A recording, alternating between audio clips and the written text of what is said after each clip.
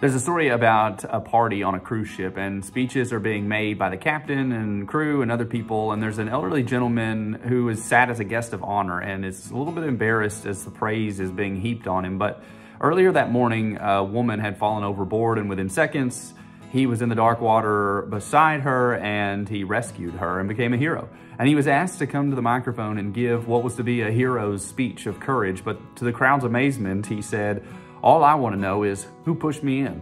That man's courage wasn't exactly the picture of true courage in the end.